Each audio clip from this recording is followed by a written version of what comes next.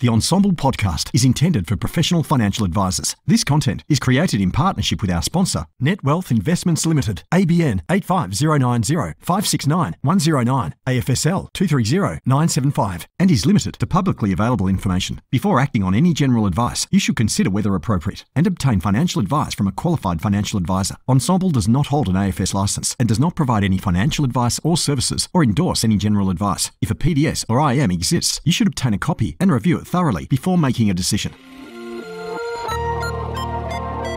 AdviceTech. As if it wasn't enough to be across TMDs, alpha, beta, rule of 72, and all the other nuances of financial advice.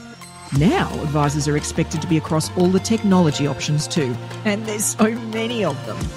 But never fear, Peter D is here. Join me each week on a journey of discovery through the software and apps on offer for advisors and advice businesses. So let's dive in, fellow advice explorers.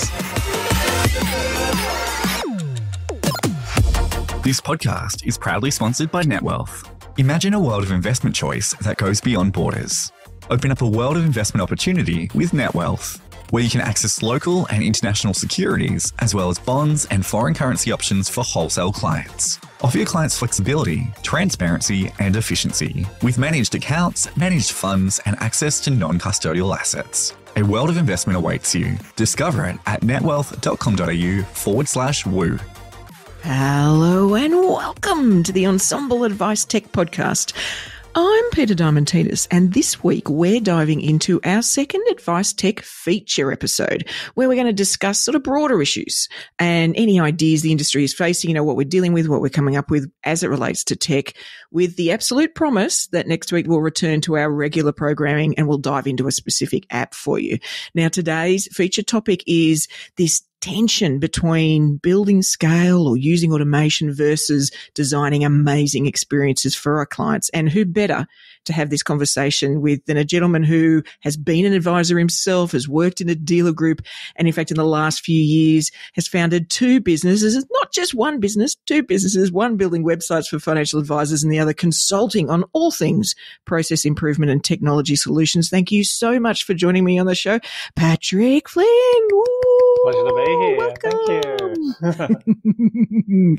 We were just saying it's been so long since we've actually seen each other. Well, even virtually. It's been far too long, sir. 100%. Far too long. Two peas in a pod we are. We both think the same way about a lot of things. So before we dive in and start debating things, then let's just get to know you through your use of technology. What's your most used emoji? Do you even use emojis?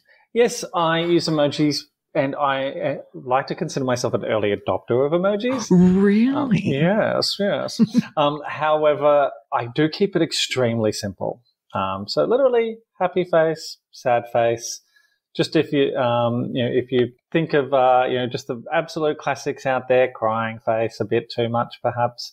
But that's about it. It helps tweak tone. That's what I use it for, and that's about it. Yeah, awesome.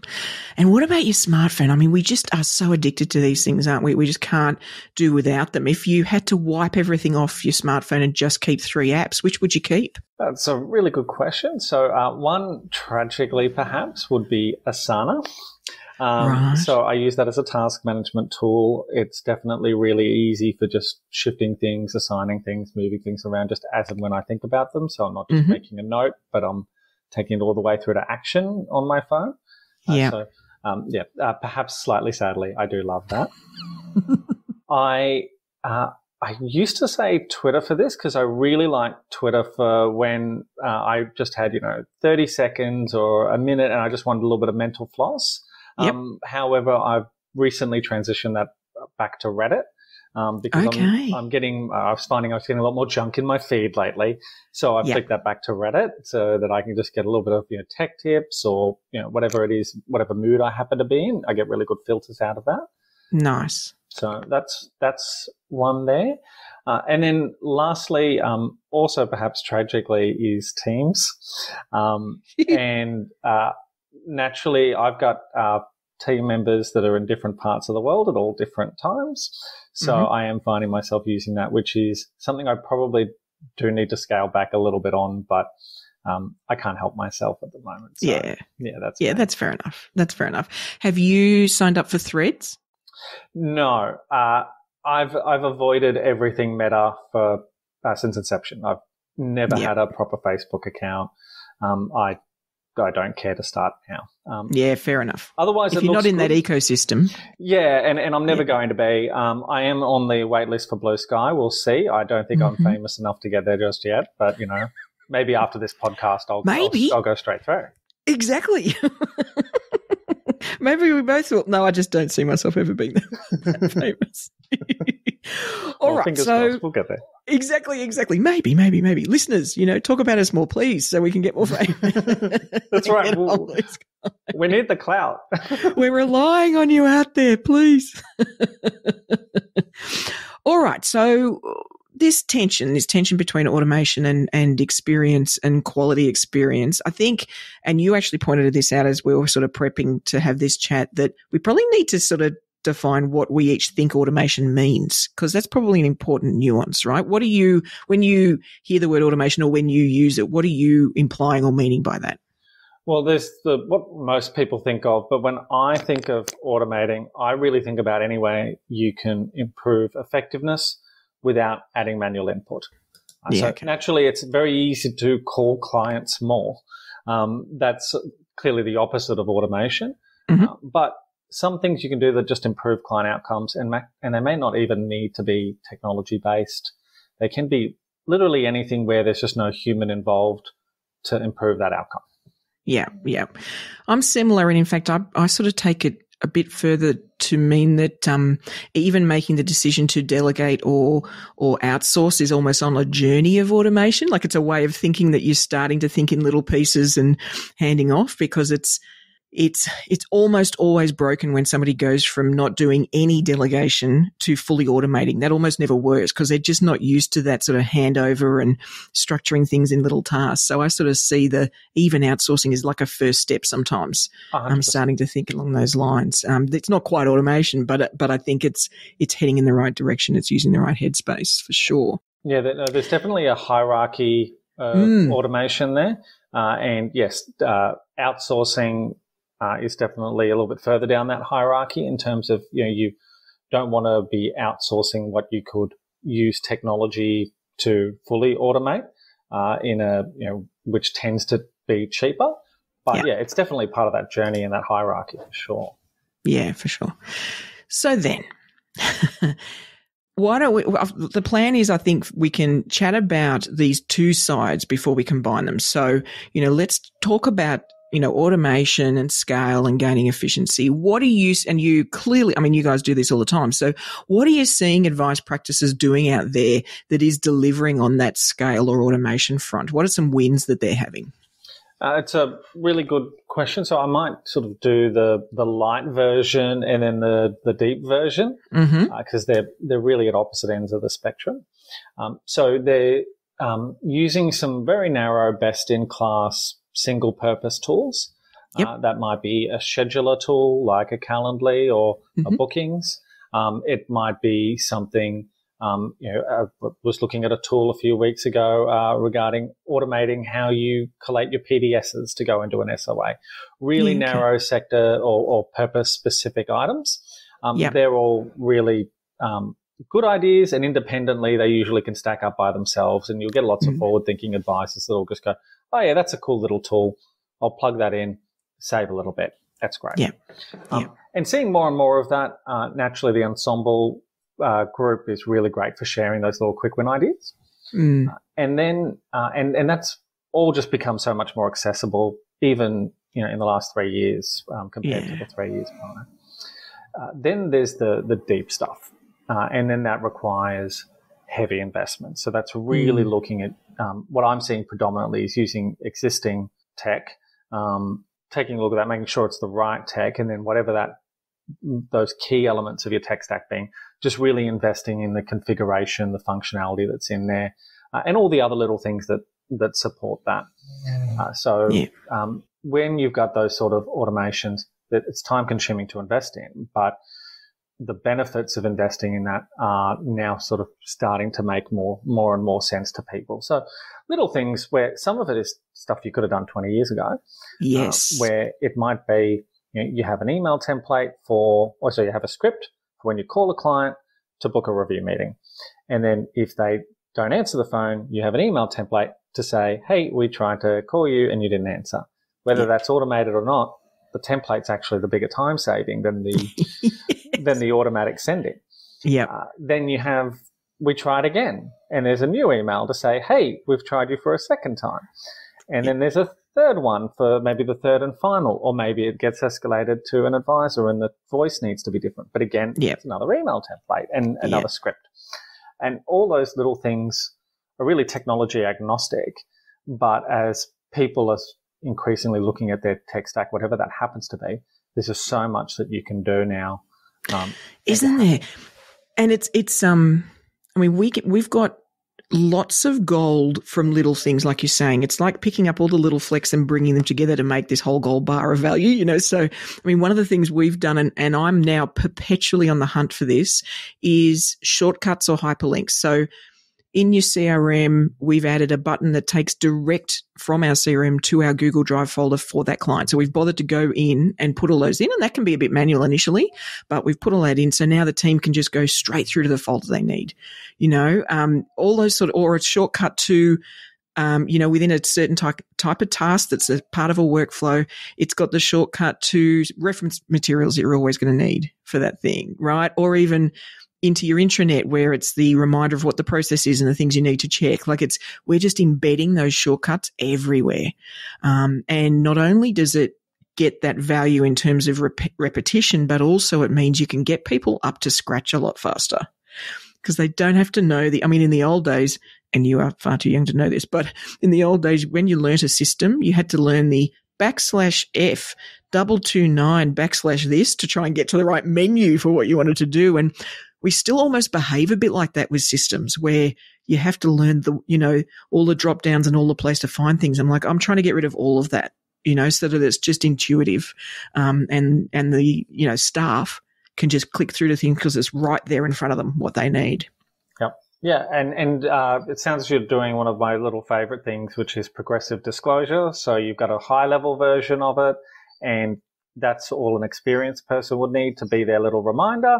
Yeah. But if they're a newer team member or they just haven't done this process, or maybe they're an advisor who's trying to self-serve at 6 p.m. on a Thursday night for a meeting that they've got on Friday morning, then the little bit of extra guidance that, they're going to need because they're just ridiculously rusty on this stuff.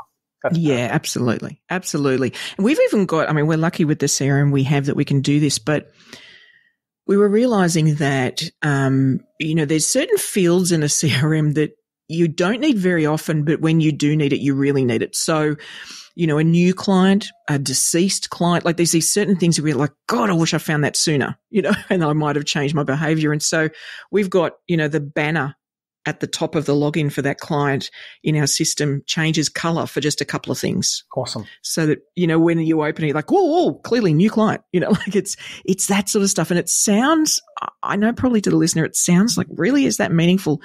It really is. It shortcuts the brain. The team don't need to go and look and check and, I forgot to check, or, it's just straight in and exactly, this is a new client. Okay, this is the way I need to behave, or this is the thing I need to check, or that sort of stuff. So, all those little things can make a huge difference. Oh, it's funny. It's a modern version of so many old things where you might have had different color folders for different. Yep. 100%. I have been around letters on the side. Remember, the file systems with all those stickers and the letters, and you'd have a different one on it because of the thing. Yeah, absolutely. All trying to just make it to just shortcut thinking that you don't need to repeatedly do. It's just, you can just dive straight in. Yeah, absolutely. And I think it's interesting, isn't it? I think for lots of people, they might think they've got to embark on a big system project. And sometimes I wonder whether knocking off a few of these littler wins gets you a bit of a taste, right? They get you, oh, wait a minute. And you can start to save some time. And I think potentially, and you can tell me whether you agree, you then make better decisions on the big project because you've got a better feel for where value sits and what you're looking for. Absolutely. And, whether you take it as a snowball opportunity, and we do this when we're doing our process improvement work all the time. Everybody comes to us and says, I've got no time to do that extra thing that will help me next year at next review this year. I don't have time for that. So we always have to find a time saver first before we can invest it back. Yeah. And usually we're looking for, we might say we've done a process review, we've been able to save you time at steps 1, 2, and 3. But step 4 is going to need to be a little bit longer because we want to improve our client experience or something like that. But we just gave you that time and more in the other time savings. Yeah. So it can be a positive for the snowballing, or it can be, like you said, for that realization that, oh, you know what, investing gave me an ROI. That was really nice. Maybe I can do that again and get more ROI. Right. And it's interesting. Whenever I do any speaking gigs on this stuff, I'm like, Peter, where can I save some time initially? And I just can't go past email. We spend so much time sitting in our inboxes like it's the master of us. I mean, we sort of treat our inbox like it's the boss. They're the one. And wait a minute, this is a tool that you're meant to be using. You're the boss. We need to behave like it. Stop behaving like you work in the mailroom. This is crazy. And I think some of the wins, if you can get really structured on the way you do it, using filters, all sorts of stuff, then you can free up hours a day. Like it's a little horrifying when you start doing that. Even just Outlook rules. Yes. It's the simplest thing. Everybody's got it. It's right there. And you're just going, you know what, there's this thing that comes in all the time and I want it available when I want it and I don't want it the rest of the time. Yes. Just stick it in a folder. It's the simplest, most basic Outlook rule you could possibly have. Right. And it works a treat. It does. And I mean, there'll be things that we all forward automatically. Like there's a team member that looks after that and we forward it. That's what a rule's for. Yeah. You don't need to look. Yep. Forward it. Now, you could always tell the team when you get one of these, if you have a question about this, this, and this, come and see me. But you've taken yourself out of the bottleneck, and you don't need to look at it. So I've got to admit, I think, if the listeners out there going, yeah, but how am I going to spend time on this stuff? Well, the email rules, whatever it is for your filters, whatever it is for your tool you use for email, please invest some time, watch some YouTube channel stuff and just learn some tricks. Because honestly, if it's not an hour a day, I'll be stunned in terms of savings if you get that done well. I do find when you've got a good workflow management system that isn't sending too many notifications, you've configured it appropriately, and I've written literally a whole blog just on that one topic of too many notifications. Yeah. But if you've got it right, a lot of the time you don't need to know everything, but it's great to look back when you want it. Yes. And if it's not an email, which is usually a joke to search, the fact that you can go, hey, I've got something in Asana and it's about updating our FSGs because whatever's changed. There's a bunch of things that 2 or 3 different people are sourcing. Somebody's getting the new photo for the advisor profile. Somebody's just confirming the details for the qualifications, whatever it might be.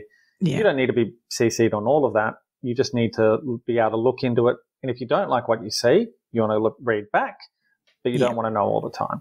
Easy. Yes. And there's a mindset shift there that interestingly, I think for most listeners of their advisors might not fall into this trap quite as much. If you're in corporates, they definitely do but I want to know everything that's happening. So you can't. Because if you do, you're not doing your job. If you're watching what everybody else is doing, you aren't doing what you're meant to be doing. So to your point, just even if you set a little 10-minute, meeting for yourself each day where you just go into Asana or whatever it is and just have a look, that is better than letting your email inbox run your day. And it's crazy making stuff, and it's a habit we've all accidentally fallen into. And the tool was never built to run our days.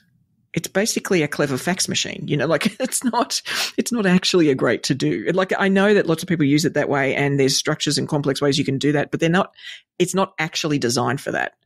And so we should stop expecting it to, which brings me actually to the next sort of hot topic that comes up, or I think is going to be coming up more. I know that there's a lot of conversation. Oh, excuse me, listener, for banging my microphone there. Waving of hands, clearly excited. But there's a lot of talk about client portals. We're worried about cybersecurity with email and all valid. The The thing that's interesting, and I'm curious about what you guys do or what you've helped clients with is, well, we also use email for internal comms, right? There's a lot of emails that fly around a business between everybody. What are you seeing advice practices doing on that front if they're trying to move off email because of everybody's concerns about the risk that's inherent? First of all, internal email is much easier to manage. From a cybersecurity standpoint, you can ensure that anything that's running internal is encrypted and managed in a particular way that will keep it very, very different to what you're sending out to some random server. Yeah. So that definitely doesn't need to have the same level of concern. But it really builds to the point you were making before of it's not just about security; it's also about how you communicate effectively. I think there are some things where you should be sending out notifications, perhaps via email, perhaps, maybe not, it's arguable. But then you're directing to, say, a SharePoint where you're saying, hey, this policy's been updated. You can see the update here. And email's not the best place for that update. That update should be something that's there centrally. It's there for current staff. It's there for future staff. It's there for everybody who's away that day. It's there in perpetuity. And you should be directing to those communication tools rather than declaration via email. Same goes for whatever your advice-based CRM happens to be. If you're using that internally, you're tracking everything there internally, you're communicating internally there, then the advisor can get hit by a bus. You don't need to have access to their email to be able to see what's going on. It's all there. And if in 5 years' time there's a complaint, it's very easy, whether staff have left the business, whatever your archive rules happen to be, it's all there. And these, everybody knows this though. Everybody knows this. It's that they should be communicating in ways that, if it's for a client, is in the advice CRM.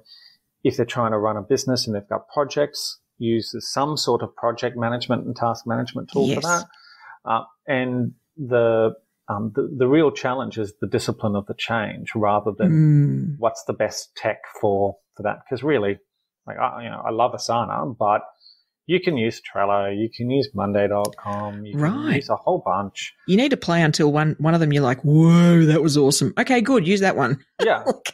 it's down to you, how you think, it's actually quite personal, the task management one, I find. Very true. And look, I'm with you there. We use Slack internally. So we've sort of got an almost zero internal email policy. And a lot of the reason for that was because, like you say, there was communications happening in email that weren't happening anywhere else and should. Yep. So, I'm a big fan of handover file notes, things that just, like if there's a thought process in an advisor's head they went through and it's the reason for what they just did, file note that, for yourself, because we do jump in and out of things, don't we? It's not like, there might be some people out there that can operate that way, but I just find you never necessarily get to complete a thought and all of the work and all of the things for that and move on to the next one. Often you're jumping in and out of things. The phone will ring, something will happen. You've got a meeting. So if you can get into the habit of just internal, almost a note to yourself in the system, right? I assess this and I want to make sure I check that next time I do, next time I get onto this file, then it just makes it so quick for you to pick it up again. It was funny. I had a experience with one of my clients where we tend to work as an extension of their operations team. And one downside that seemed to come with that after a little while of working together was I was getting CC'd on just about everything. Oh. Yeah, I know, right? I hate CCs. I hate them. And it wasn't so much the impact on me that bothered me. It was the impact on each other, where I was just thinking, I know what everybody's functions are. I know this place well enough. There's no reason for everybody to be involved in this. Yeah. And you could use a Teams or a Slack to actually have some of these conversations publicly, and people can opt in to engage. Yeah. As opposed to I get an interruption. I need to see if it's relevant to me. Once I've assessed it, I need to deal with it, be it respond or be it just archive. But I said to them, every time you do this and you send it to somebody who doesn't need to know it, it's at least $5 worth of interruption. Yeah. So think of it as if you had a swear jar, and you've just cost the business $15 in productivity by CCing 3 people that didn't need to know. Yeah. You do that a lot, and it adds all up. of a sudden, half of someone's day is just dealing with interruptions that break their flow and mean that you're reducing productivity, and just literally just reducing the CCs in that case was the win. Correct. Didn't need any new tech. Yeah. Yeah, absolutely. And that's what we found fascinating with Slack for us. And this is not for everybody. I mean, Teams can be a similar tool, and you probably already have it. You may just not be using it. You know, a lot of people, that's the case. Like you say, having topics that people can decide when they jump in or out. That's actually quite powerful. Until you experience it, you might sort of not see why, but it can be really powerful. So that, for example, if I'm traveling and I'm on the road, then there's only certain channels I'll even look at because the rest can wait. You know, whereas if all of that was in email, I would have to wade through them.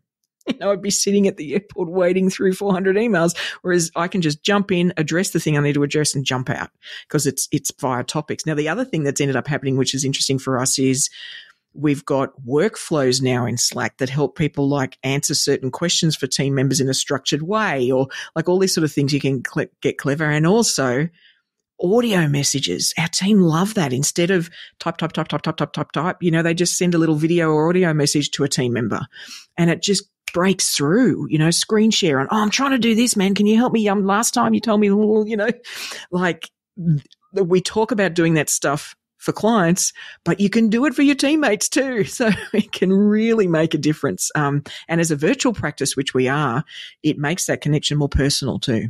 You know, so it's quite powerful. Now that's sort of, and we've only touched on a few things there, folks, but that's like automation, efficiency, process. Let's shift now to fantabulous customer experiences, right? And designing those. I mean, I use the word design. It's only been a little while since we've sort of thought that way in advice, isn't it? Where we thought, okay, we need to actually design what a client goes through, as opposed to, oh, here's the advice process. We've been told this by ASIC. Let's do it that way. But what are you seeing? You know, I mean, you guys build let's start right at the first point. You guys build websites for advice practices. What are people doing as that first engagement? How are they taking people on a journey from that first moment where somebody interacts with a business? Well, one thing we've definitely seen a shift in over, more pronounced in the last 18 months, but goes back further than that, is a shift to not just including a little bit of automation here and there, but really deepening that engagement before they come and see you. Okay. And we've been getting feedback that a number of our website clients are just very busy from a new business perspective. So one of our clients is in the process of putting their fees on their website, straight up, full transparency, and that'll effectively act as a filter. If you're not interested in paying that fee, it's not like we hid it from you, and you won't make the call. Yep. We've had a client in the past who's had a filter on their website to say apply to become a client. And indeed, we use that process effectively ourselves. When you request a virtual coffee with me on the website, we ask a couple of questions, and you would effectively self-filter yourself out in that process if you had perhaps a different understanding of how much work was involved in the sort of support we provide. So yeah, okay. There's a lot you can do there to use those tools, not really as marketing to get more in, but to use them as that first point of contact in your client journey and effectively be a filter, not just a sales device. Interesting. That increases your conversions for those that do come through, saves your time spent on non-ideal clients, and you can even go deeper with that with things like lead magnets and education. So one of our clients does passive investment for the most part, not exclusively, but for the most part. So when they talk through their education material in their lead magnet, it's very clear that they're not stock pickers.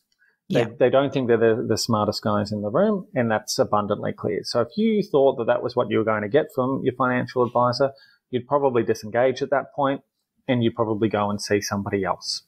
Yeah. And that sort of thinking and that sort of approach wasn't something that we were seeing so much two or 3 years ago. It was really, we need some brochureware, get us some brochureware. We just need to validate that we exist and that we're professionals. Yeah. Now your site doesn't need to just exist. It also needs to look current. It also needs to look sharp. It needs to have something that's dated so that people can tell that you're actually alive. it needs to have things like Google reviews and stuff like that, all stuff to build trust so that the next step is easier rather than just trying to get them to the next step. It's, how do we prepare people for the next step, which is a very different mindset. It is. And it's, what I'm loving, I do a lot of this and I chat to a lot of advisors and I always sort of check out their website and take a look. And it's one thing I know, we're behind where I want to be, but I'm loving how many, have got a suite of ebooks or, have a YouTube series that they've developed that can answer questions. And like, they're really cottoning onto the fact that, where you can take people down a journey. You can help them get started. You can answer some questions. There's so much value we can give that I think we used to think was what people should pay for, instead of making them the perfect client who are ready to pay, which is what ebooks and all that stuff does, right? It just really conditions them and helps them self-select. It's saving them time too. There's nothing worse than engaging with a specialist in anything and then working out it's going to cost you $100,000. Yes. You were ready to pay 10. Yes. There's nothing worse, right?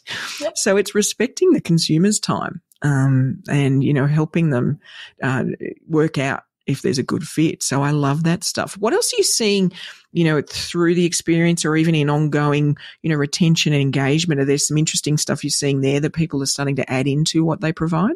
So there's definitely an increasing call for some interactive tools to use in meetings. Okay, interesting. So that too depends on the type of advisor and their approach and their style. I'm definitely seeing that increasingly so with the more technical advisors who know the number of dollars of value that they can add, and they really want to demonstrate that early. Yeah. And so they're looking for more engagement type tools, and naturally that's a newer style of advisor as opposed to the older school approach that will focus more on rapport rather than demonstration of value. So that's I think a generational shift that we see there. Mm-hmm. And there are increasingly some cool tools out there that allow you to engage and allow you to demonstrate some value in those meetings. I'm not saying one approach is necessarily better than the other, but it's definitely a trend. Yeah. And then the one thing will be, it's definitely a hot topic, is around the data collection phase. Yeah, okay. And that's a challenging one because it really ties into that client. That's getting into the tension thing of efficiency versus experience. Yeah. Well, and in fact, let's hold that one because I think we can dive into that as the first example of where, wow, it can go wrong. Because I think the other thing I did want to touch on is what I'm seeing on the experience sort of side is, client webinars, like doing a whole lot more one-to-many sort of content and letting people dive into that. It happened during COVID, but a lot of us are holding on to that still and clients are really loving it. And in fact, in our practice, we use it as a test balloon for things. So we're thinking about doing this. We'll flag it in the webinar and see how they react. Yeah. So it's a really great way to sort of test concepts out, which I like.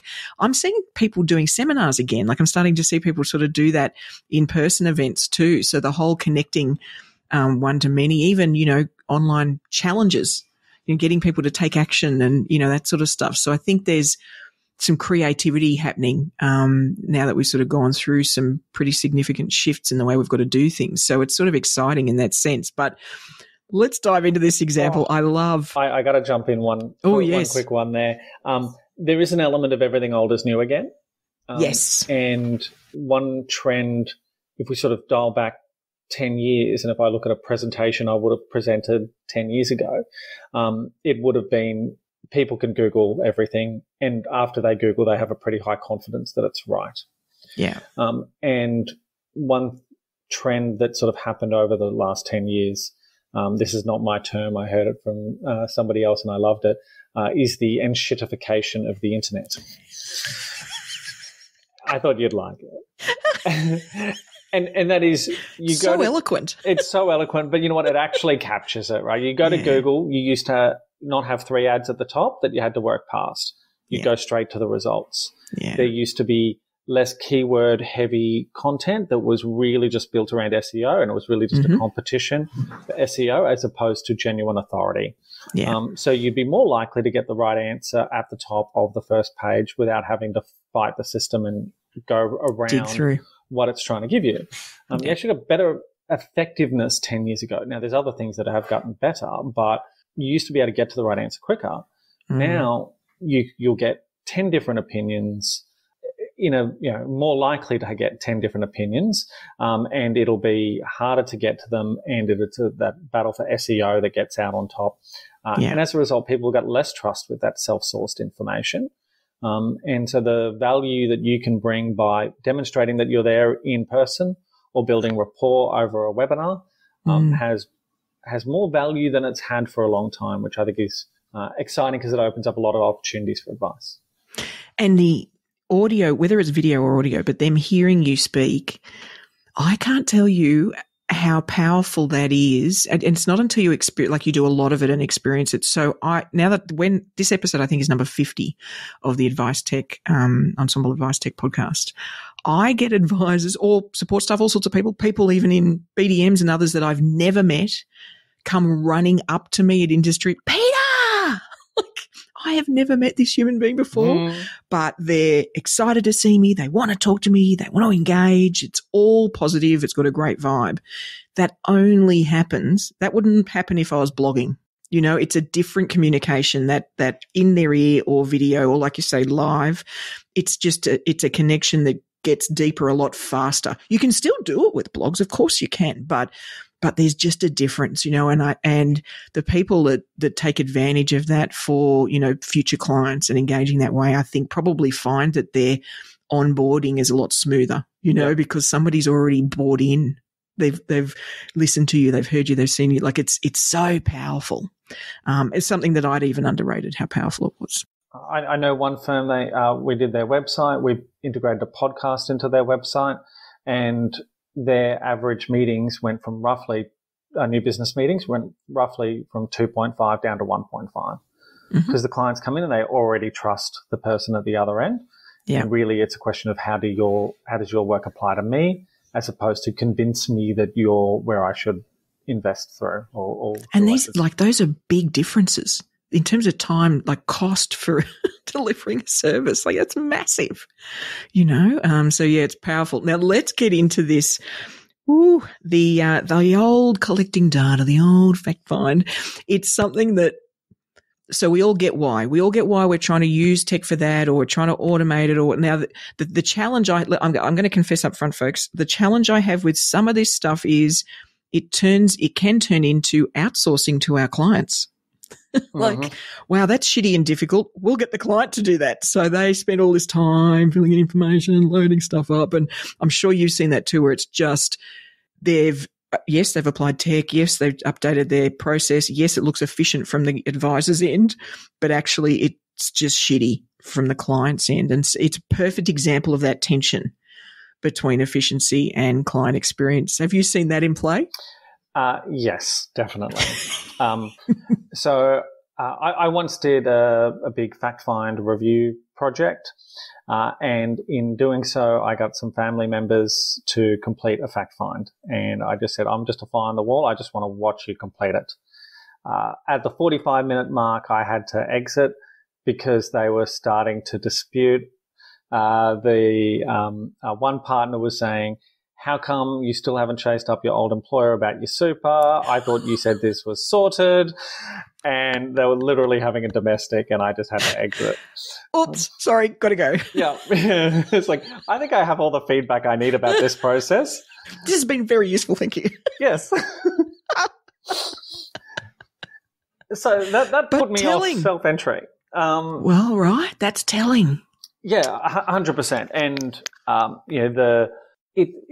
it's frustrating for everybody naturally because you just see the double entry. And for some fields, naturally, an email's an email, a phone number's a phone number, a home address is a home address. Then you've got the more complicated ones around things like budgets and where there's an emotional context to a budget. There's an emotional context to clients don't know what their budget is. They don't know what they spend. Right. So to put that in a form to say, I don't really know, and I'm confronted to even think about it, is a challenging experience. There's, I don't know where my super is. And then there's also advisors, fact finds out there that'll ask questions that we don't even want clients to answer because we wouldn't accept their answer anyways. Yeah. I'll never have a tool to go any deeper on super rather than roughly how much and where do I send the third-party authority. Right. Why would I ask them for anything else? Yeah. If compliance came around and took a look at it, they'd go, you just accepted what the client said. I'm sorry, Mr. Advisor, that's not good enough. Well, and they're just so bad at it. Like if they guess that stuff, they're so wrong. That over and under. Yeah. Like it's natural. We don't think about that stuff all the time. No. It's natural that it's like that. And I think I was listening to a podcast actually, and it wasn't about advice, but it was a similar client experience where you had to collect a lot of information. And the gentleman that I was listening to made this good point. He's like, just because you can collect it all at once doesn't mean you should. Mm. And I think we get, but it's all the data. Look, we've put it all in one 40-page form. Yes. Aren't we clever? Like it's potentially the dumbest thing we can do. Like it's potentially the worst way from an experience perspective. And to your point, I mean, I think I could have an advice, like an intro conversation with a potential new client without knowing any numbers yet. Like what brought you here? What was the trigger? What was the thing that made you think I really need to make an appointment with it? Like there's so many things that are the human elements that will then also help build trust such that they're, okay, I will answer that or I'll provide you that or the third party authority.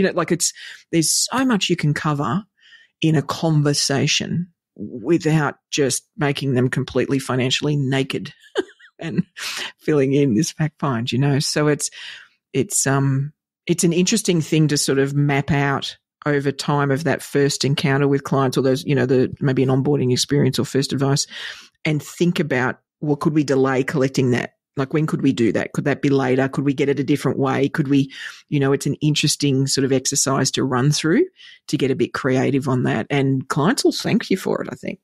That ties into a concept I refer to as the trust canyon, where you have a canyon if you graphed out how much effort you ask a client to put in and how much value you deliver and the time delay between those things. Yeah. So there's typically a time delay between when we ask clients to do stuff and when we deliver some actual value off the back of that. So if we don't need their ID until quite late in the process, when we'll have, hopefully delivered some value to them so far, then it's better to defer those sorts of questions. And if we can bring forward any value, then that's great too. And just close that gap, because the reason why I call it the trust canyon is the gap is dependent on trust. You use your trust credit to say, put in all of this effort. It's going to take 45 minutes and maybe you'll have a domestic with your partner along the way, but put in all this effort, meet with me, trust me, part with all this information, get financially naked. And don't worry, in 3 to 4 weeks, I'll deliver a recommendation to you, not an implemented outcome, but a recommendation to you in that time frame. Yeah. And that requires trust that you're going to do all of that. Now, you can, in the same time frame, you could have probably bought a house, you could have gotten married, you could have taken out a loan for $1 million, but you can't get advice on 100,000 in that time frame. So, there's a lot of trust in 2023 that requires. And bundling a whole bunch of things into one point is a concern, unless that really is what your client process is about. If you really if your advice vision is, I want to be the most accessible advisor, 100%, it's going to be, we are the lowest cost advisor for what you get. But it is, we do ask you to do proper homework. Or you come up with some innovative ways to do it to get them there, such as we'll have a 6-part workshop series. You're effectively doing your own cash flow advice through there. Yep. You're doing your education through there. And then by the end of that, the clients are ready to hand over all their data, or they've used a tool that means that you can just walk straight into in one place, or it's, absolutely. And it's certainly, one of the things I've tried out that was an interesting thing where summarizing back to them their situation. So not advice, it's literally almost an engaging and interesting fact find, but it's summarizing that back actually had value. Like that was something that they were like, well, we would have paid for that, and it's like, okay, well, hold on. As part of this bouncy ball process, we can insert these things that seem to us like it's not advice, but they really like, oh, that was great. We'd never got that picture before, never got that insight. So I do think, we've got to put ourselves in their shoes. I mean, I see this stuff all over the place. And one of the things I'm starting to notice actually is where automation or tech or efficiency has been focused on, and people, the business or the government department, whatever it is, hasn't thought about what happens when it works well. So when it attracts loads of people, right? So they go, oh no, this works really well. So the Opal card here in Sydney, so that's what we tap on and off public transport now, right? And I live quite close to the light rail, which is so convenient and easy, and we love it a lot. And you can just tap on and off. I mean, it's just, there's no waiting in line and I'm going to buy a ticket and you miss the train. Yeah, no, that's rubbish. It's awesome. Except when everybody in Leichhardt is getting on the same light rail and off, and you're trying to get off and tap to, you let them know that you've got off the light rail, and you're all standing around one little pole, skinny pole, with a little dial like the size, of a coaster, and we're all trying to tap off, and it takes you like 15 minutes for you to leave the light rail station. I'm like, guys, you made the experience so wonderful on a one-person experience. You didn't think about what would happen when you get inundated, right? You just didn't think it through. Taylor Swift tickets, right? Ticketek or whoever that was didn't think about, with these type of concert, when it goes nuts, do we need a ballot system? Do we need is there something else we've got to add to this so that the entire country of parents aren't off work trying to sit with multiple devices trying to buy tickets for their kids, so there's some interesting examples I think we probably all need to watch, even maybe for the practices that are getting busy, like these challenges they're facing with a lot of interest. What's going to happen if you suddenly get a wave of 30 people that log into that thing, right? Or try to book appointments? Have you considered putting constrictions on how quickly they can book them, or like all sorts of things, like think through what if it works? Which often we don't, right? We just think through one. Yeah, I think in terms of how that works for an advice onboarding experience, and especially when you're thinking about it from I just want to automate some stuff. Yeah. It's really, all of these things sound better in theory than they do in practice, which ties to what you're saying. So if it's a case of, how much data would a client put in a fact find that we would just take and data enter? And some of those things might not belong in your CRM because they're point-in-time data points, like what your leave balance is. Some of those things might be stuff that it's great that the client's done it, but you don't trust what the client's done, or you're going to have to overwrite that data because they've just estimated something, or they don't even understand their own finances, and you need to do the investigation. So how much time are you actually saving when you're going, I can trust that client data holus bolus? And then if we manage that effectively, really how much value to the business is there in terms of putting it back onto the client? Now, that there might be very little value from a data entry standpoint, especially if you've got a bit of offshoring in your mix, reducing that cost of data entry even further still. The value to the business might be relatively low. Now, there's something to be said for giving the advisor more information going into an appointment. Right. And that's where we generally take an approach of choice being an efficient option, but not mandated work. Yeah. So, I'm an introvert and I want my meeting to be as short as possible, and I will spend the time to pre-fill anything so that I don't have to talk to a human any more than I need to. Yep. Now, not everybody's like me. No.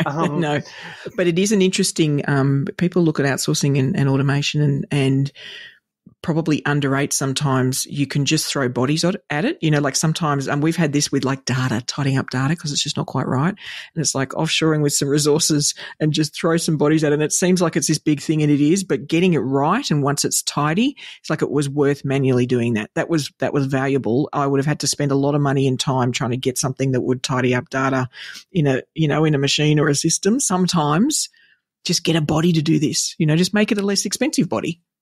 Yeah, that's quite right. So you got to look at, what really is the value for doing this? What is the best way to do it?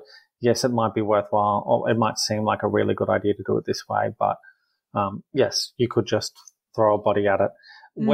Especially when you've got offshore as an option, if you've got a little bit of offshore already, it's naturally a lot easier to scale that up. rather than starting from scratch. From scratch, for sure. Now let's talk through some, and I just came up with some areas, and some of them are not going to be popular in the advice space yet or maybe ever, but I thought it was an interesting debate for us to have. They're things that can add value both on efficiency and from experience, but could potentially go wrong. And I'm just curious on each of our views of these, and, you know, whether ultimately at the end of it, you like each one of them, hey, are we giving it a thumbs up, or we're like, maybe not, maybe this is a bad idea. The first one was, you know, really empowering consumers or your future customers with self-service resources. So they're online resources. They might even be chatbots. What's your take on that sort of tech? So building a little bit on what I was saying there, I love choice where people have choice. Yeah. And my focus is generally on keeping it really simple and really easy to use. Chatbots specifically have some unique contexts in advice. We don't typically have a lot of stuff that a chatbot would be able to really help with. It's not like an ANZ chatbot that could say, hey, what do I need to open up a deposit account? Oh, well, here's the 3 steps that you have to do. Happy to help you. You know, we don't have those sorts of things. There might be a narrow range of things that we could have for a chatbot to intelligently auto-respond to. And then if we start getting into, you know, what a ChatGPT-4 enabled chatbot might be able to achieve, in advice, we've naturally got those regulations where we need to know what that thing is saying. So it adds very significant risk there that would likely be unpalatable. So I would have to give it a thumbs down right now. Ooh, like it.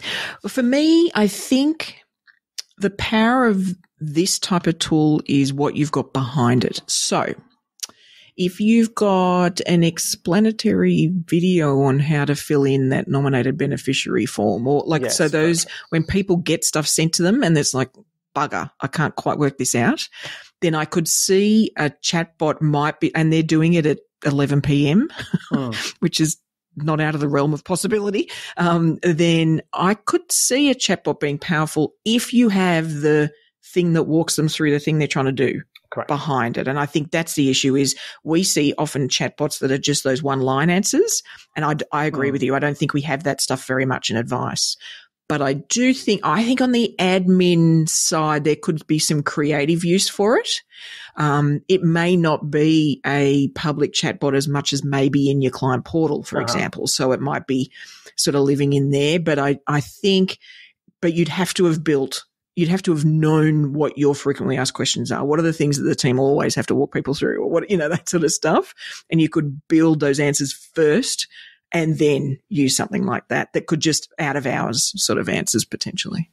There's some intelligent knowledge base tools that will do parts of that. So if you've got a good knowledge base, you've built some mostly evergreen content in there, it can become a really valuable resource for when clients engage. And then you ask clients to lodge their queries through there, and then it'll say, perhaps you're looking for these 3 things down the side. Maybe they're right, and the client never makes the submission. Maybe they're completely off and the client's not interfered with on their way to making that contact with you.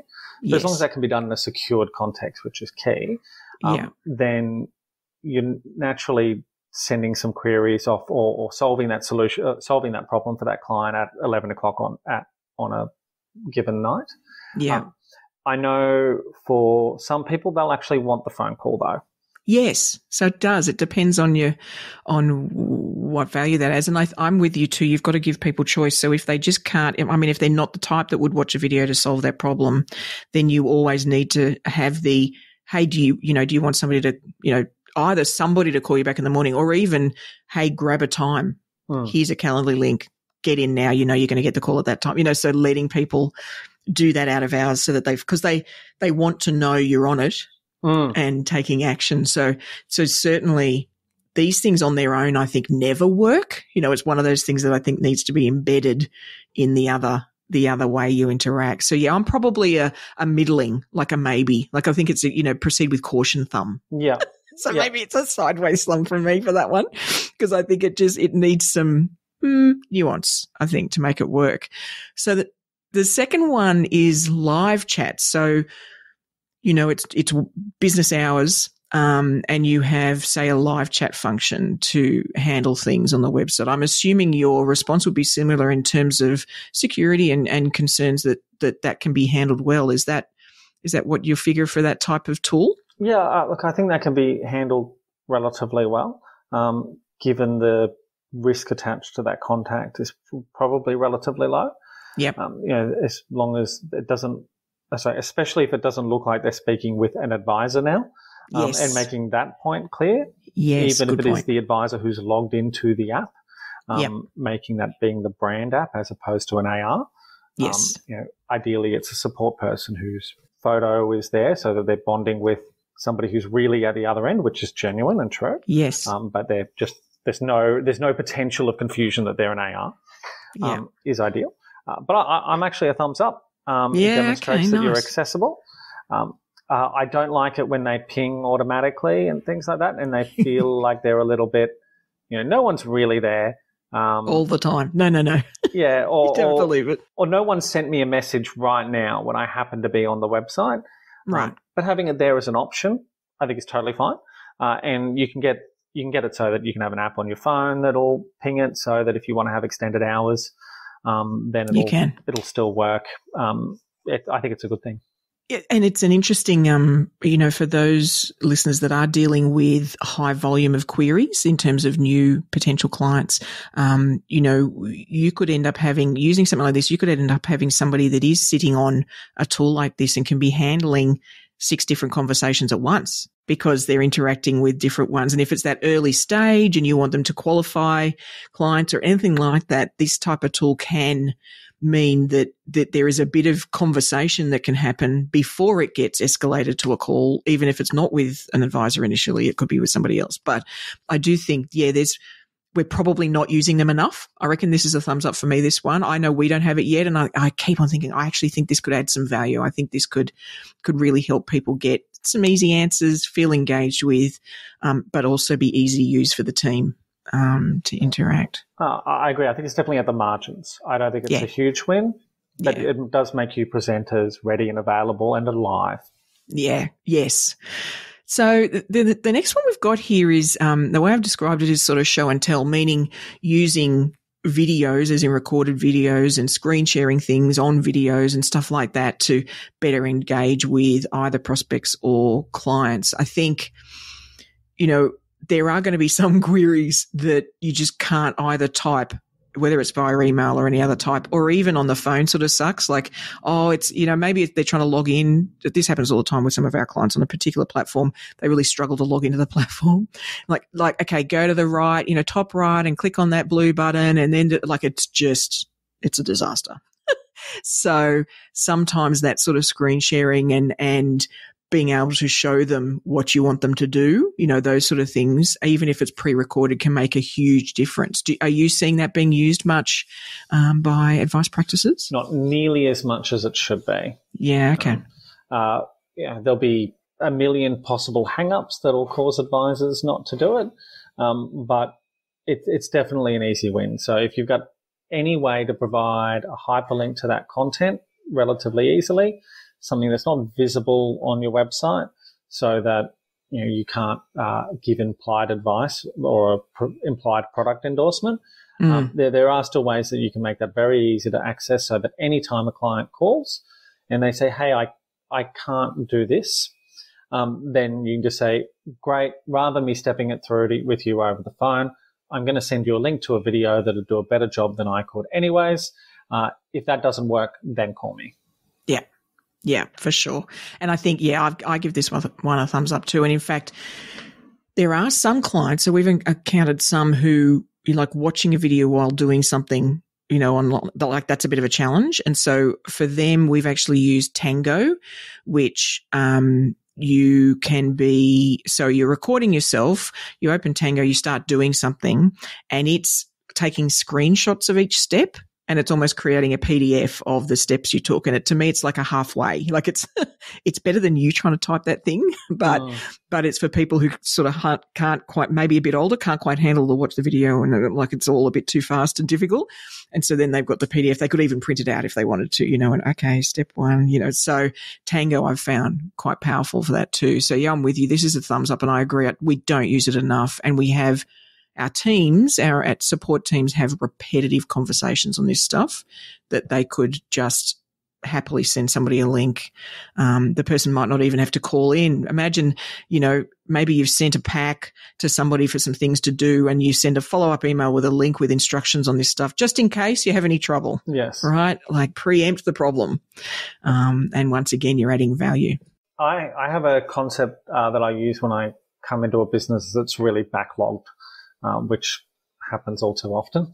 And you end up getting this vicious cycle of client expectations where you've gotten an email, you've sat on it for 4 days. Now your response needs to be a real darn good response because you didn't give them a quick response. Right. And you're feeling like you're riding to the delay as opposed to what the client probably could have gotten out of you if you responded same day. You could have said, quick answer is you should probably do this, but if that doesn't work for you, just give me a call.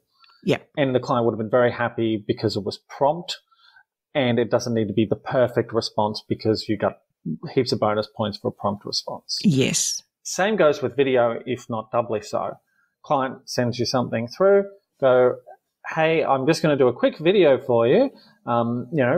Just a rough cut. I'm just going to click around on my screen. It won't be perfect, but it should cover everything that you need. If this doesn't solve it, let me know, and I'm happy to step you through it over the phone one-on-one.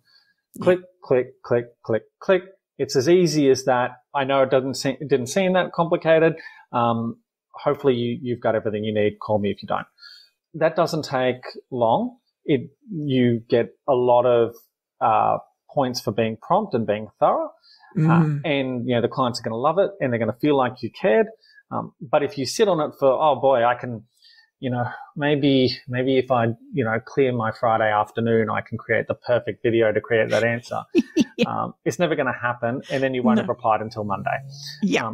And then you'll be back in that vicious cycle. So I would have a basic setup. You don't need the world's best mic. You don't need the world's best camera. Probably what comes free with your laptop will do. And just do it quickly, as if that they were in the office and you were showing them at your screen in the office. It doesn't need to be any sharper than that. Do it quickly and they'll love it. And if you've got a really good process going down the track, maybe you can say, hey, I've got these 30 videos that I've just done as quick videos, quick wins for people. Can you just recreate what I've done, but put all the polish on it and stuff like that? Do that as an ongoing project. Take your time. And you've done your training video and your scoping video at the same time as solving a client need on the day. Yes, absolutely. And it's annual of practicing the video thing. You're just doing it more, and it's such a good solution, but people, you're right, do avoid it, and it's really unnecessary. It's so powerful, and it's no different to you talking to them in a meeting. Like it's no different. So relax, just talk like you would. And if you mess up the thing, that's not where I meant to click to the next thing. Like it's just, get relaxed and just get them done. And like you say, you'll start to collect them and realize you've done 30 in the last month of that one thing. Maybe we should do that a bit better. It's a great way to narrow down which ones you should, like you say, tidy up. So I'm with you. I think this is a big thumbs up, this one. We could probably do lots more of it. Now, the next one is something that, look, it comes up a lot in innovation events, when there's these conferences and you get very smart people talking about all the things we should be doing, and we need a holistic data view, and it's all about the data and having that, and they're right. So I'm not suggesting they're wrong. But I think what we probably don't ever talk about is why this is important. And one of the things for me that this can add real value is I don't think many of us notice how long we spend trying to find stuff. So you'll start on a client and you're trying to dig out that bit of information, and it's not in that thing, it's in this other thing. And then like that searching and gathering, I call it, can take up huge amounts. Like the stats say it's upward from 15% of everybody's day. It can be as high as a third of just searching and gathering. And so that means you're not interacting with the client, so that's got to be a drop in, customer experience. So, it's not just inefficient, it's really sort of bad for experience, So I'm curious your take on the things we can do to sort of bring, and it's not just data, it's context of that client, it's personalization, like all the ways we can sort of use all the different views we have in a client and get access to it easily so that we can just make that sort of process and experience better. That is a complicated one. Look, I completely agree. One of the things that we do when we start with a business is we'll survey their users and we'll ask them about a dozen tricky questions of where would you go to find this? And we'll see how consistent those answers are. And then we'll also ask how successful would you typically be when you do try that thing? And if there's anything where we're getting, anything under 80%, for 80% of difference across the team, and they're successful less than 80% of the time, is a pretty big red flag that we don't have clarity over our structure. Yeah, and that really is the first thing of just everybody should know this is how we do it, this is where we save it, this is what we're expecting to see there, etc. And that flags that really quickly. Some of that stuff about keeping that up to date can be very technology dependent to see the tools that you've got to keep that fresh.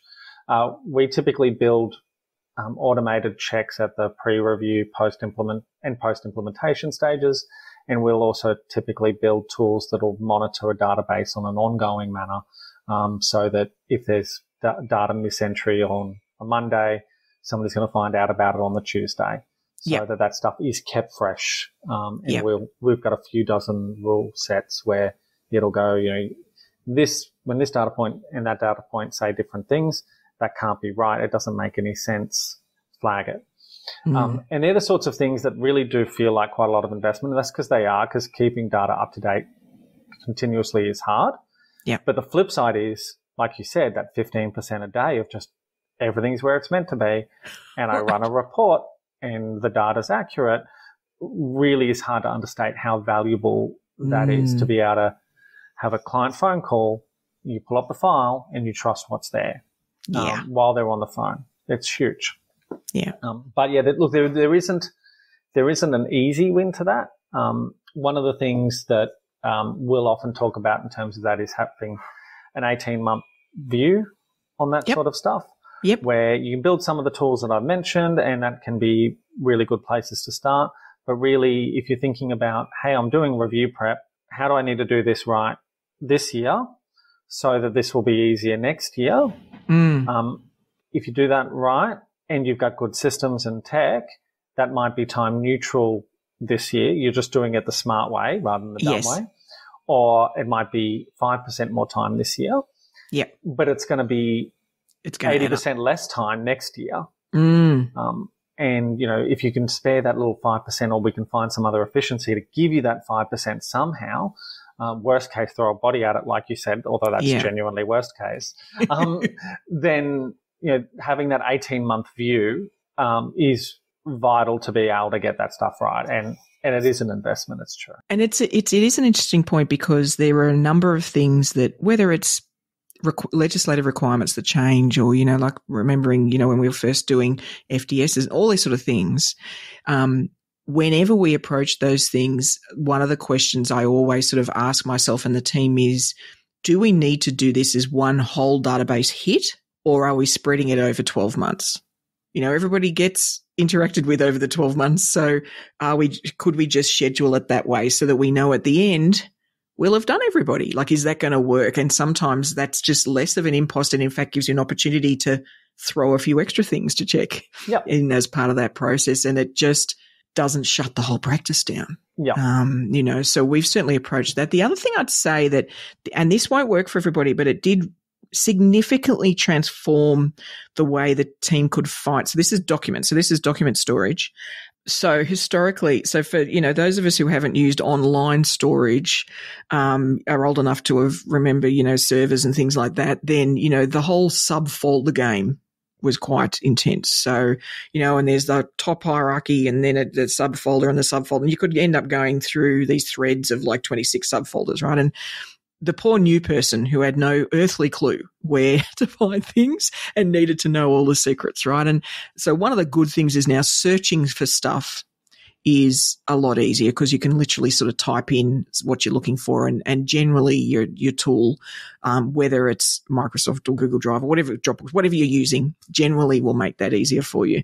But the thing we realized was when we're looking for things in, that client's folder, for whatever expression, generally it's event specific. So it's the most recent review, or it's the most recent query, or so we now, if you open the client's folder, they're actually, date ordered event folders. And then under that event is everything. So even the advisors things versus the admins, they're all under the event. And we just found that meant handover amongst the team was so much cleaner because it was just in the one spot. There wasn't I've got to go up there and I've found that up and then down here. And well, where do the advisors put it again? I don't know. Where do they put their thing? It just changed that our place and their place that can happen in Teams. And so that it matches our CRM too. So our CRM looks at things that way. It looks at events and then notes and things sit under events. And so we just found that was a massive shift that just saved everybody's sanity. And it's funny, building back to that automation topic, if you're saving, you spend 15% of your day looking for stuff, you can reduce that down to 5% of your day looking for stuff.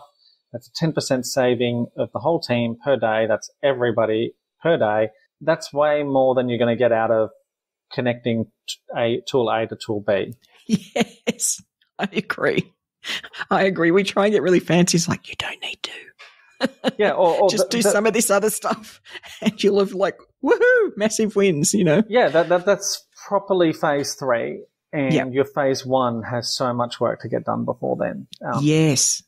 So I think we're a big thumbs up for both of us for that. Now, this last one, before we sort of wrap up, this is interesting. So customer feedback. Now, I know there's a lot of people probably now focusing a lot on testimonials. So that's certainly something. And I know you've written articles and Google reviews and things like that.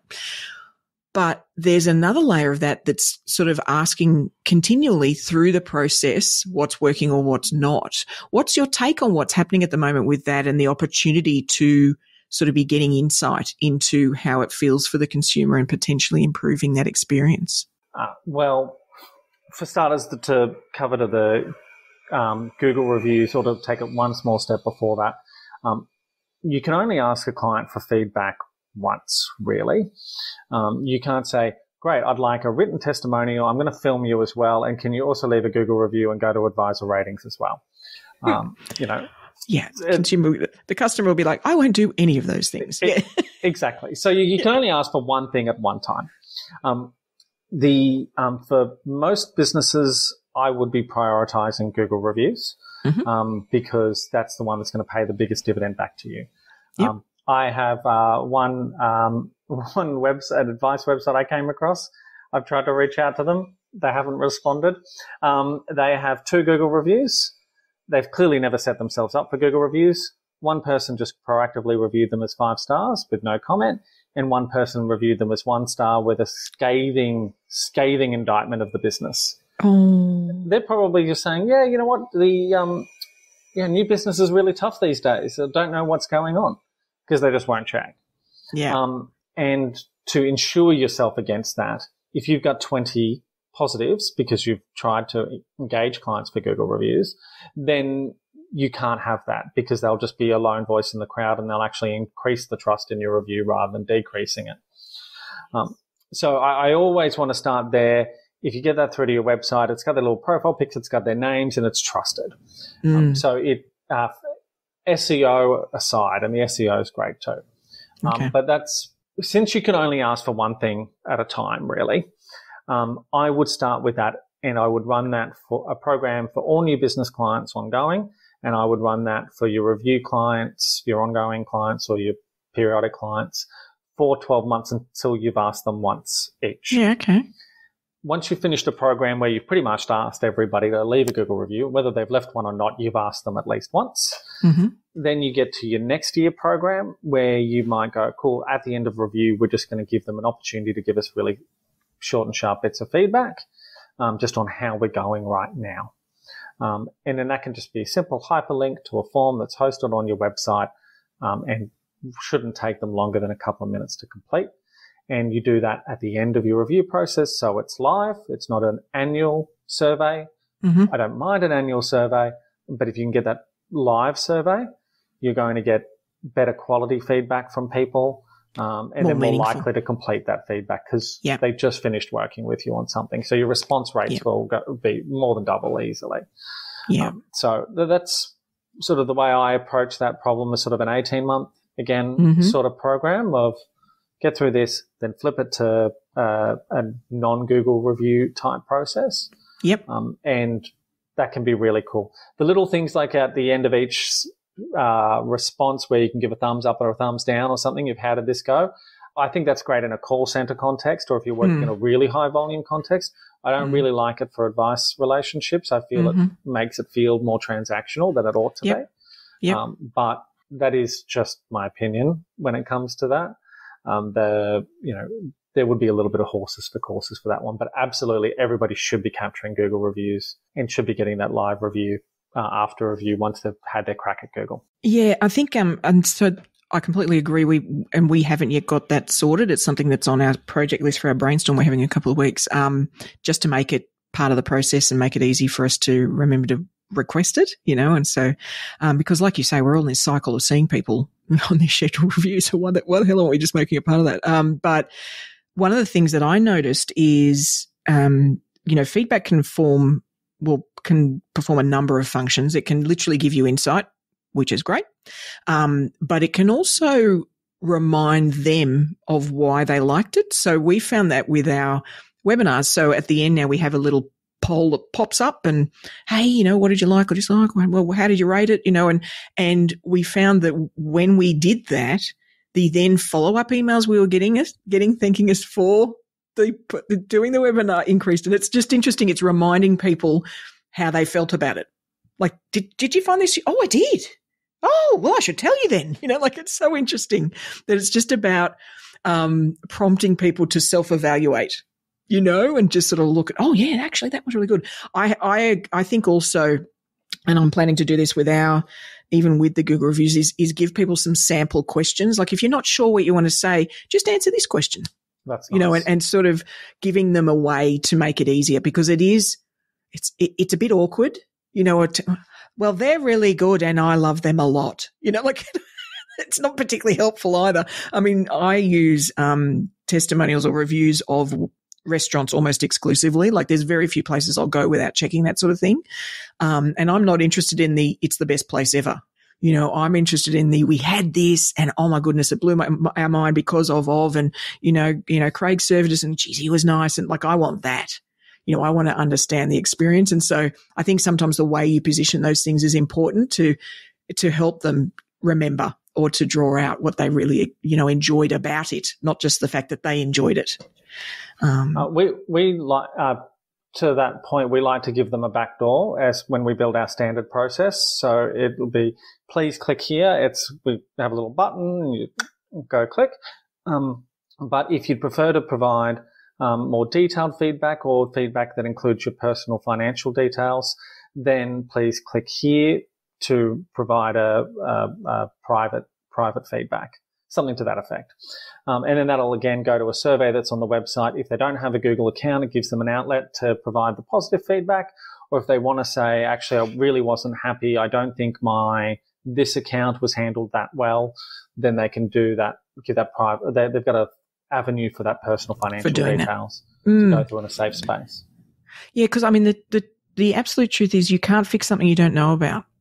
So we've got to be asking this stuff. Or double down on what's rocking that you don't know. Yes. I completely agree. Like nobody's listening to those webinars. They don't like them. Oh, no, they really do. So we should keep doing those. I completely agree. Or something small that you didn't realize was making an impact. And potentially a big impact. I know one practice that would bake muffins, and if that's where that feedback's coming through, and people saying, boy, we love walking into the smell of warm muffins. You might have thought it was a bit of a gimmick. You might have thought it was a bit nice, but if you get that feedback coming through, then it might be even more powerful than you thought, or it might be the opposite. You don't know. Yes. And look, there's nothing wrong with a gimmick if it works. 100%. Look at my fridge. Use whatever we can. It's got all the flips and dispensers and things. And right. It didn't need them. No, but it's absolutely, I completely agree with you. Well, look, we've covered loads in this conversation, and thank you for sticking with us, listeners. It's been a bit of a longer one, but I think, we've sort of I really wanted to dive in these concepts as opposed to just the tech to solve them, because I think actually the concepts are the harder part, this tension. And so is there anything we sort of missed or you want to leave everybody with as a thought to get them diving down that sort of rabbit hole? Well, I suppose when I think about automation in particular, when I'm sort of thinking about anything that I can do that'll make things more effective without having a human do the job, there's a lot, it really is a big deep dive. But if you get to some of those concepts of really thinking about, well, how much time are we saving, and thinking about data security as you're going, because every time you introduce a new tool, you also introduce a new point of risk. How does this impact the client experience? Are we trying to solve our problems with this, or are we trying to solve the client's problems with this? They're all real things that you should be deeply considering, not just at a surface level, but really thinking about before you pursue a particular type of automation. And I love automation, but they're really primary principles first. Yeah. You start with that client experience first and then go, great, now let's take a look at all the things that we can do from there. And there are some shortcuts you can do, some things where, you might not need tech. You just make stuff look prettier and sharper and actually think about the words that you're saying a bit more than you have. Yep. That's effectively automation. Doesn't add any more time, but you get a better outcome. It can be simple as, what will give clients the choice to self-serve, but never force it upon them. So, we still call to book an appointment perhaps, but when we don't get through, then we send them the scheduling link as an option. Call back and we'll book it, or use this link. And they've got the choice now. You tried the maximum friendliness option, but it just didn't work. So you give them a chance, or rather choice. So there's lots of things that you can do there that don't necessarily have to impact client experience. And I'd be very loath to impact client experience with automation. And you really have to test those things out. You really got to test them deeply, not you doing it, but live cases with real people. So, get the equivalent of your brother and sister-in-law, as was the case for me. And, see if that ends up in a domestic at the end.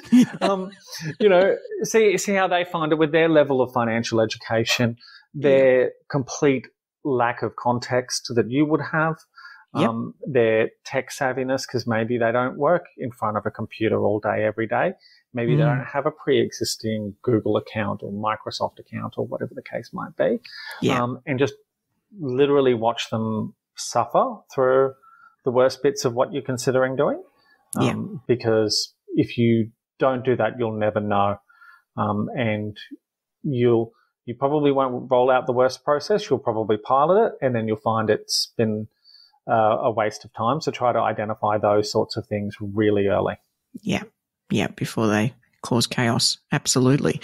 So if somebody's been listening going, I think we need Pat's help, how should they reach out? What should they do? What are some ways that they can sort of engage further with what you can do for them? So first up, you can get a whole bunch of free advice at patrickflynn.info. We've got a blog on there. At the moment, we publish stuff there twice a month. So you can find something there that's typically suits your fancy. And you can subscribe there as well. And that's a really good way to just get some straight up free tips on how to run an efficient advice practice. Awesome. We've also got a little spot where you can book a virtual coffee on there. So you can by all means schedule a time with me there, or always on LinkedIn. You can just reach out to me. It's just Patrick Flynn on LinkedIn. There's not too many of me on there, so you should be fine. Multiple ways to get in touch, but that website is patrickflynn.info, which is usually the place where you'll have the most at your fingertips. Perfect. All right, Advice Explorers, if you'd like to find any more of those details, of course, they'll be in the episode show notes like we always promise, along with Pat's LinkedIn details. So they'll all be in there so you can check it out there. Thank you, sir, for joining me here today so that we can really talk through this sort of natural tension between wonderful tech and automation and the consumer experience. I think that'll have helped get people really thinking about it so they'll look at it almost consumer first, right? Put yourself in their shoes first, and then we can all get magic with the technology. So I really appreciate your time. Thank you for joining us. Nice, lots of fun. Take care. So I'm hoping that conversation was valuable. I know it was longer than our normal episodes, and I really appreciate you sticking with us. But yeah, I'm hoping that sort of debate and us sort of considering things through that way gave you some insight into your own view. So the thing with these feature episodes for me, and really any of the episodes on the AdviceTech podcast, is to help you form your own view. The last thing I want to do is tell you what your view is. I don't think that's helpful, but I want to help you think through or even give you frameworks that will help you get to your conclusions on things, your conclusions on live chat or chatbot, any of these things. You can, because of the debate, say somebody like Pat and I have, then you can come to your own conclusions. Something I did want to plant some seeds on in terms of the way to think about some of this stuff, these are sort of more high level concepts, is the difference between a service, an experience, and a transformation. And, you know, years ago, it was all about customer service, and that was about meeting a particular need. You know, a client has a query or a thing they need done, and you respond and you get it done. We're providing great service, right? Which is good. Experience then is all about how that feels, the interaction, how easy or difficult it is, where it sits in the other things that you're doing for them, and is the journey that they get to take in that moment or within that series. That might be a piece of advice. And so the experience is the advice experience, and what do they do, and what are the meanings, and all the elements and all the feelings that go with that. So that's the second stage. The third stage, which is sort of the ninja level of looking at these things, is transformation. And that is a collection of experiences that takes a customer or a client from where they are when they first come to you to where they might be in a year, in 2 years, in 3 years. And that could be a collection of experiences they go through, and they transform. You know, they change their behavior, their outcome, what they can do, what they can achieve, what they believe, their confidence. So it's almost like you bolt together some experiences such that they go on this journey and this arc of transformation. So those sort of layers are really important, because a lot of what we were talking about today was sat in that experience focus. It's a lot more about emotion and feeling and how it feels to do it and what does it trigger and, you know, all those sort of things. Whereas a service really is a function, you know, and I think, you know, that one of the great things you can do is start thinking beyond the function, because that's where efficiency focus and cost focus sits, is in the function. Once you start focusing on experience, you'll get past that quickly. And if you start to think about where those experiences sit in the bigger transformation for your client, that's when it gets quite magical. I'm early on in that journey myself. I'm not saying this is an expert. This is all of the research and digging I'm doing at the moment, the reading I'm doing. So I encourage you to sort of think a little differently, you know, and challenge yourself to look at it that way for the way that you interact with your clients and prospects. Now, next week, we will be back to interview an AdviceTech provider and provide you with another Curiosity Corner tip, I promise. However, if there is a topic you'd love me to cover as one of these feature episodes, or somebody you'd like me to pick their brain, you know, that's sort of vaguely technology linked, then please either reach out to me on LinkedIn or reach out to me on the Ensombl community platform. I'd love to hear what things you'd love to hear a conversation on. And in fact, we're going to start including the SpeakPipe link in the episode show notes, which means you can click on that link and leave me a little voice message if there's something that you'd love to hear more about, or a conversation you'd love me to have with somebody. I'm more than happy to do it. Well, That's all we've got for this week. Be sure to subscribe to the podcast so you'll get your Advice Tech fix automatically sent to you each Friday. And if you'd like a speaker at your next event or maybe for a webinar for your group, then there's a popular keynote I've been doing that's getting a lot of interest at the moment that's sort of tech overload to tech delight, and this is helping financial advisors sort of navigate the digital maze. That might fit well for your audience, maybe even a workshop that follows up that to dive in and learn practical techniques to continually innovate in advice practices. If any of that piques your interest, then please reach out to me on LinkedIn /PeterMD, PEITAMD. I'd love to have a chat. Otherwise, I'll look forward to turning up in your earbuds next week. And remember, Advice Explorers, stay curious.